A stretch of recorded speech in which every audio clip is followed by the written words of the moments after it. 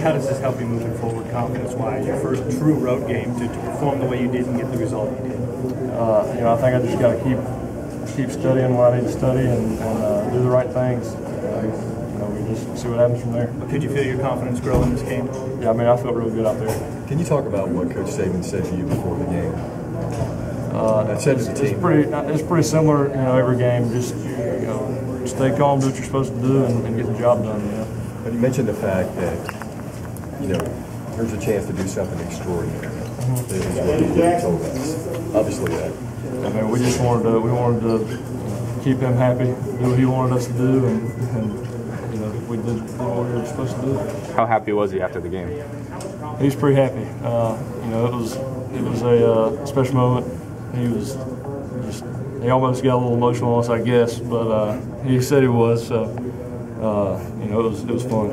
Jake, the last couple of years, how hard has it been for you to not have your confidence shaken for everything you've been through, leaving Florida State and coming here and not playing initially? Just gotta keep going. I just every game I try to go out there and play for the guy next to me, and whatever happens, happens. Is that easy? I mean, at some point, it's got to be tough, right? Or not? I think when I was maybe a little younger, but now it's gotten where I really doesn't bother me, the outside factors. So it is what it is. Does that just come with age, or is that just that happens going through it? I think just going through everything, you know, after a while, it's just whatever they say is what they're going to say.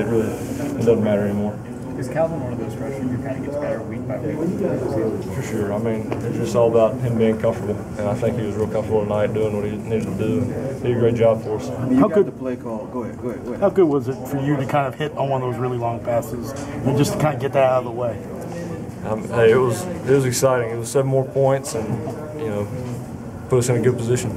When you got that play call, were you thinking, I'm gonna go really on this, or did you go through the?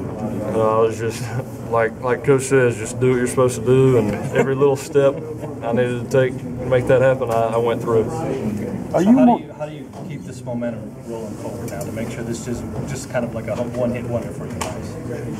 Just practice, keep doing the same things.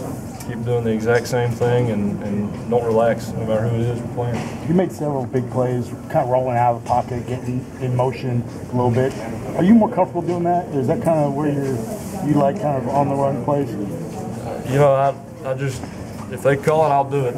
So whatever they call, I'm going to run it, and hopefully it'll turn out the way we want it to. I know. Last week after you threw an interception, Derek came over to you and sort of gave you a pep talk, told you not to get down there. So you say anything to him today after his fumble? Yeah, man. It happens. It's going to happen. You can't do anything about it. And when he fumbled, I knew it's just one of those things. It's wet out there. I fumbled one too. You know, Kelly snapped it. I just dropped it. My fault. So it's going to happen. You just got to keep playing. Jake, how good was Lane today? Oh, he was awesome. I mean, he made it. I guess, you know, they're a really good defense, and you know, give them credit.